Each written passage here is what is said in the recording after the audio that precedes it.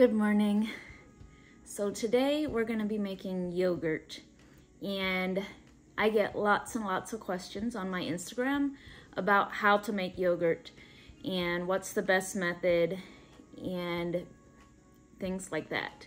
Yogurt is one of the very first dairy products I learned to make when we got our dairy goat about 15, maybe 18 years ago. Is when we first got our first dairy goat, and we had an excess of milk, and I learned how to make yogurt. Yogurt is something that we make weekly, sometimes twice a week here. Depends on how fast the family is eating the yogurt. But today I'm going to show you the traditional method of making yogurt. And then I'm also going to show you my favorite way, which is using the Instapot. But I'm going to show you how I first learned to make yogurt. Same concept, just using different tools. And I'm also going to show you the easiest, most hands-off way for making yogurt. So first of all, I have to go get the milk.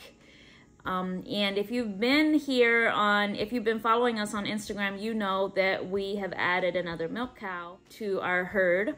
So I'm going to start with 2 gallons of milk because I have plenty of milk right now because we have 2 cows that are milking.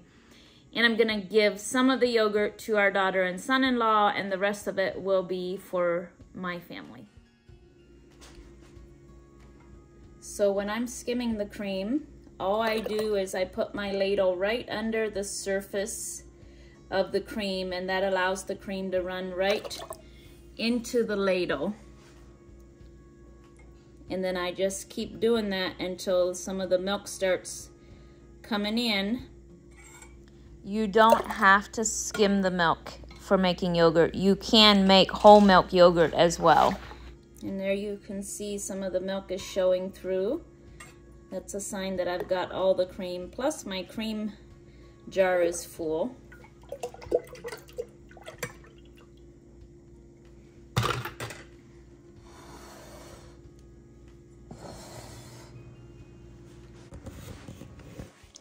So now I've got these 2 jars. They were full gallons of milk.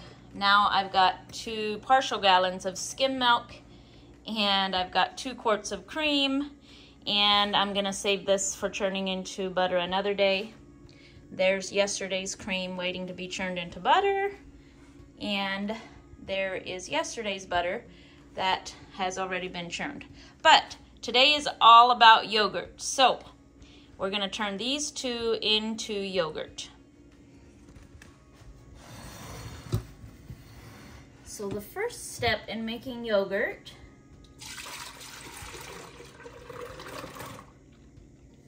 is heating it to 181 degrees. So my Instapot is an actual Instapot brand, and it has a yogurt setting. And so the first thing I'm going to do is go down to custom, and then I'm gonna select high because that is 181 degrees, and I'm gonna hit start. And now this is gonna heat it to 181 degrees, and then it'll beep and shut off. And I'll tell you why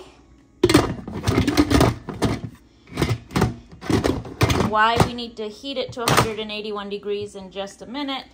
But I'm gonna put the lid on, and we're just gonna leave that alone, and it'll tell me when it's at 181 degrees. So now, this is the way I made yogurt before I had my Instapot. So I put something in the pot. So in the bottom of my pot, I just have this that actually goes with the Instapot. But you can use a can lid, or you could even use a pot holder. I've set my jar on a pot holder before. But this is just to protect your jar from direct heat. So now we're gonna put some water in here. Okay, so I've got my water and I've got my milk. And now, this is what I used to take the temperature of my milk. And you can just walk by and take the temperature, but I use this setup so that I can see what's happening all the time. And I want to take the temperature of the center of the milk. I don't want my thermometer to slide all the way down to the bottom or be against the side of the jar. So that's why I use this setup. And originally I had just a small candy thermometer that wasn't so long, but that one quit working. So now I have to use a meat thermometer, which is much taller. So I've turned this on high, and I really should have gone to get a taller pot because I have a feeling this is gonna make a mess. But this was the tallest one that I have up here. I would have had to run down to the basement to get a taller one. So if we make a mess, we'll just clean it up. Okay, couple things. Why did I not just pour the milk directly into the pot and take the temperature? Because doing it this way with water around the milk is a more even, slow heating of the milk, which is what you want. You don't want to bring it to temperature real fast because that destroys some of the beneficial nutrients in the milk. So we want to bring it up slowly. And number two is when I'm done here, I'm only going to, this jar already had milk in it anyway, so I would have to wash the jar regardless. This pot with boiling water, all I have to do is dump the water out and dry it, and it's ready to go back into the cupboard. Milk has a tendency to scorch when it's in a pot, so this is just, it cuts down on dishes, and this is a more secure way for me to heat my milk. Okay, the other thing, why heat your milk to 181 degrees? There is yogurt recipes and that don't call for heating your milk, especially when you want to have raw milk yogurt. Now this is raw milk, but when I heat it to 181 degrees, it is pasteurized milk. The reason I heat my yogurt to 181 degrees is because I get much more consistent results. And the reason for that is when you make yogurt with only heating it to say 110 or 112, and some recipes say 115 degrees, you're not killing all the bacteria that's in there. And now granted, a lot of that bacteria that's in there is beneficial bacteria, but when you don't kill all of the bacteria, it's kind of a by guess or by gosh which bacteria you are actually incubating when it comes to the incubation period. So you might have clabbered milk instead of yogurt. Now, when I heat it to 181 degrees, I am killing all the bacteria that's there, and then I'm adding my active yogurt culture, which is a form of bacteria or is a different strain of bacteria, and that is the only bacteria that I'm then incubating. So I heat it to 181 degrees to get consistent results. You can make yogurt without heating your milk to 181 degrees, but you're probably not going to get very consistent results. Sometimes you're going to have clabbered milk, sometimes it might be really tart, and sometimes you'll actually get yogurt. But what yogurt is a specific bacteria that's introduced into the milk, and then it's incubated to make yogurt.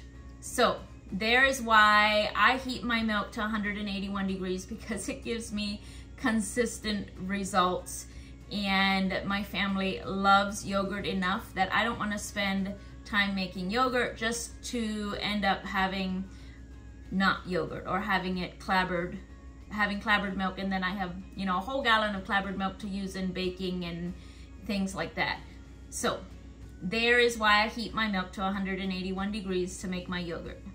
So the Instapot beeped and is all done.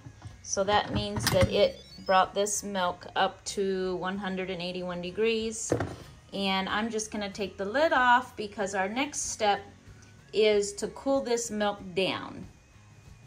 And We started this one a little later, and it is getting there.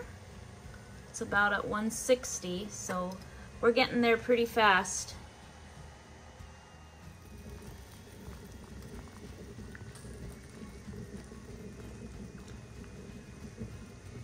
We are almost there.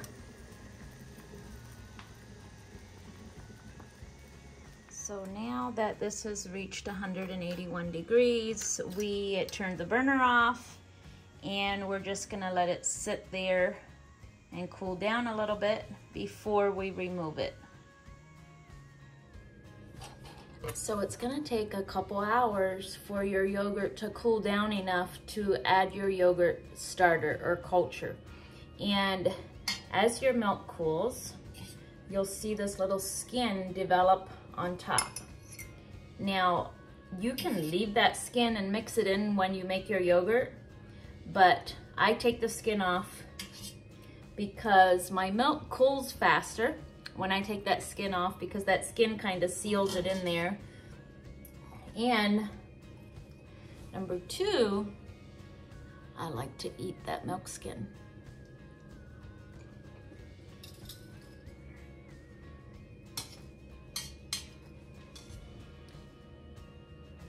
Anyway, my milk is about,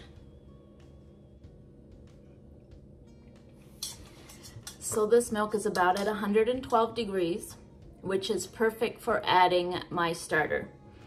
I like to have it anywhere between, I worry less about the proper temperature when it's in the Instapot, because I know that the Instapot will heat it to where it needs to be for proper incubation.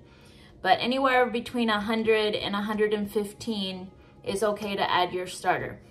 Over 115 and you're going to risk killing the culture, and then it won't incubate, or you won't get yogurt because you killed that bacteria that you added to your warm milk. So this is ready for adding the culture.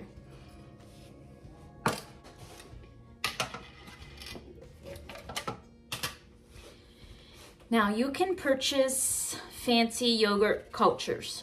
You can get them anywhere online. I just use yogurt as a culture. As long as it on the ingredient says live and active cultures, you can use it. You can use yogurt that you made last week or from previous batches of yogurt. You can do it either way. But today I'm using a bit of yogurt from our store-bought yogurt that I keep in the refrigerator just as a starter. And I'm using, I don't usually measure my culture, but this is going to be about 1/4 cup.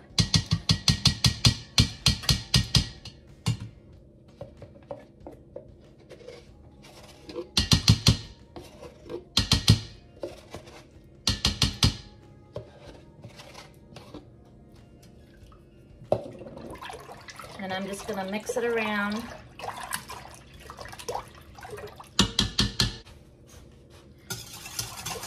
I'm gonna use my wire whisk.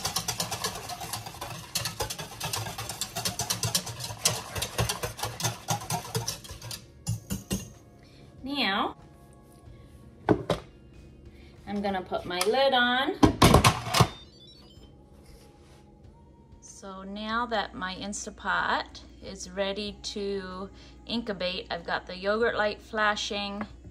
I'm gonna hit this, and I'm going to go down to custom, and then I can go up and I can select how long I want my yogurt to incubate.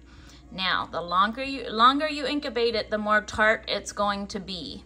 And I don't want, my family does not like tart yogurt. So I am going to start with 3 hours, and then I'm going to check it, and we're gonna see if it's set. If it's set after 3 hours, we're gonna call that good yogurt. So here is our milk that's cooling down. And because this is more milk, like it's deeper, it's cooling down a little slower than what the milk in the Instapot did. And it's still a little warm. It's like at 130, which is still too warm to add the starter. So we're just gonna let that cool down a bit longer. So this milk is now cooled down to under 120 degrees. It's about 115. So I'm gonna add my starter.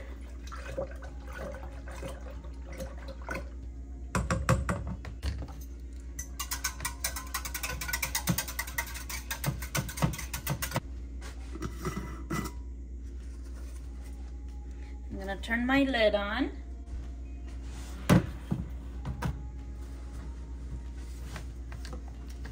So I've got my biggest and fluffiest towel, and I'm just gonna wrap this up.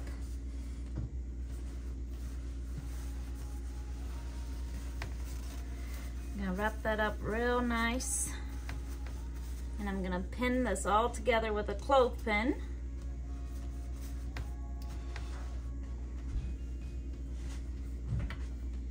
So while my yogurt was heating and then cooling, I baked a batch of granola bars for the kids' lunches. I baked them in the oven, and that means that my oven is still warm. And that is where I'm gonna incubate this yogurt. So I baked the bars about an hour ago, so the oven should not be too hot anymore, and it'll be about just right for incubating this yogurt.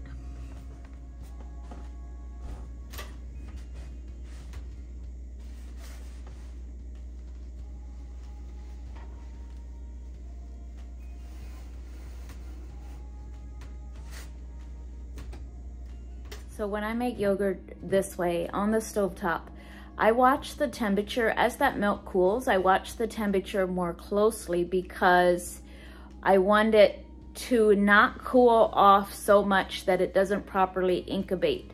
So as soon as that temperature comes down below 118, I'm gonna add my starter, wrap it up, and tuck it into a warm place so that it can incubate. With the Instapot method, I don't worry quite as much because I know that the Instapot is gonna keep it at the proper incubation temperature that I need. So I don't worry too much about the temperature getting too low when I'm using the Instapot. Okay, so this has been about 3 hours. And we're gonna check and see if this is set. Oh yeah, you can see that this is set after about 3 hours. Beautiful. And I've unwrapped this one, and this looks like it's set as well.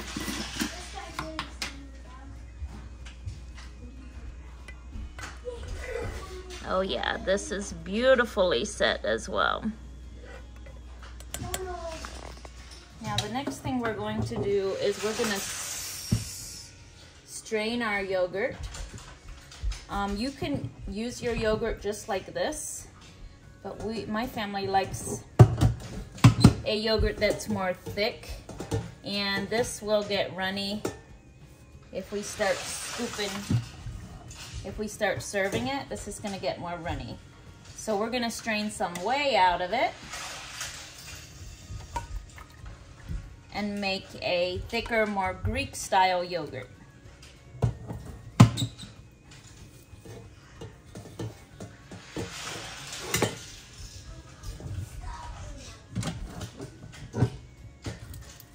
And now remember, the only thing I've added so far is milk and culture. I have not added any sugar or flavoring of any kind.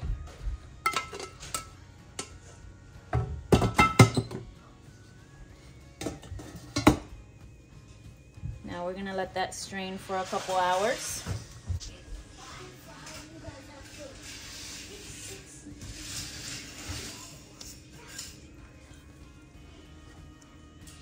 So So all that whey that's running off is also carbs. So in the end, when we strain a lot of this whey off, we're gonna have a low carb, high protein snack or meal for the family.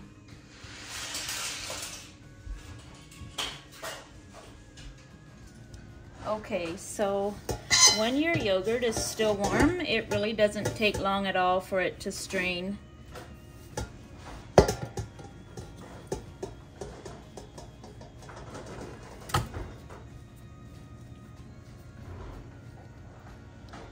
So I strained the first batch,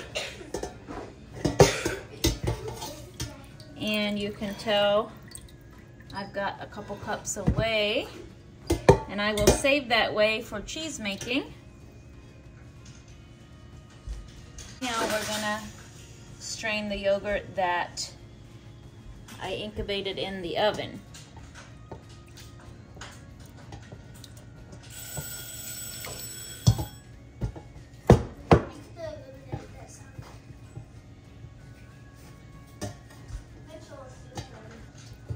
Okay, Mitchell, it's your turn to churn some butter.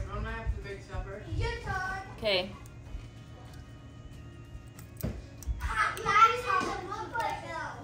Yeah, but what if I have to go do and get something for supper? No.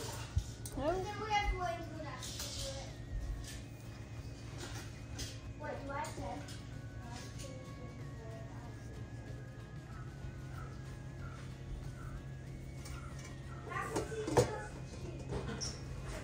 So we've strained some more whey off of this yogurt. And this really isn't the best cheesecloth for it. I really like to use kitchen towels or flour sacks, I think they call them. But this is the one that was clean.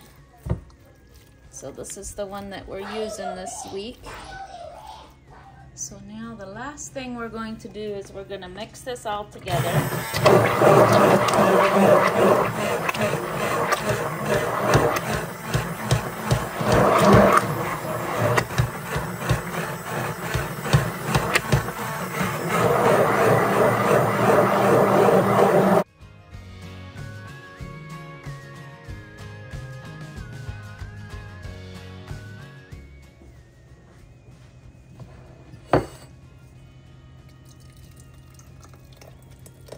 So this will thicken up as it cools too. If I refrigerate it, it'll get nice and thick.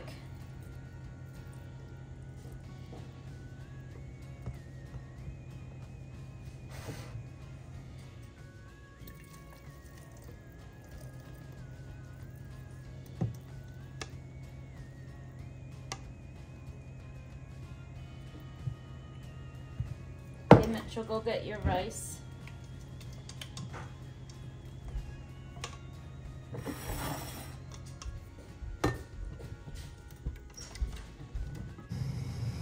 So there is all the yogurt that I made, and I will refrigerate this and it'll be just perfect consistency for breakfast tomorrow morning. This one's for our daughter and son-in-law. These two are for the family. So now remember, if you want a more tart yogurt, you incubate it longer. The longer you incubate it, the more tart it gets. And also, the more often I reuse this this yogurt as a starter, the faster it incubates, and so then the more tart it gets. So let's say I leave a little bit of this, and in a couple days I want to make more yogurt, and I use this yogurt instead of the store-bought yogurt, and this has more active cultures, live and active cultures in it, so it incubates faster. So I'll have a more tart yogurt in less time the more often I use this, because it's more filled with live and active cultures, therefore it incubates faster. So if you don't want a real tart yogurt, just incubate it less time. You can also make this with pasteurized milk. It does not have to be raw milk. And with pasteurized milk, you can just heat it to 120 degrees and then let it cool a little bit and add your starter. If you're starting with pasteurized milk, you do not first have to heat it to 181 degrees. And I will show how we eat it. This is just plain. There's no sugar or anything added. And when we serve it, we add maple syrup and some fruit and maybe some granola. This is all the whey that I strained off of that yogurt. It wasn't quite 2 gallons, but this is all the whey that I strained off. Now, whey makes some beautiful bread, so you could replace the water or the milk in your bread recipe with this whey. I will save some of it as a culture for cheese making, and whatever I don't use will go to the pigs, and it will help lower our feed bill for that day.